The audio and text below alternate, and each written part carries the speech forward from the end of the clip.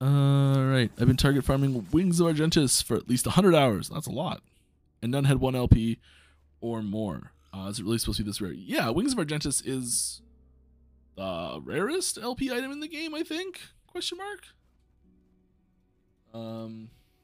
What's the website?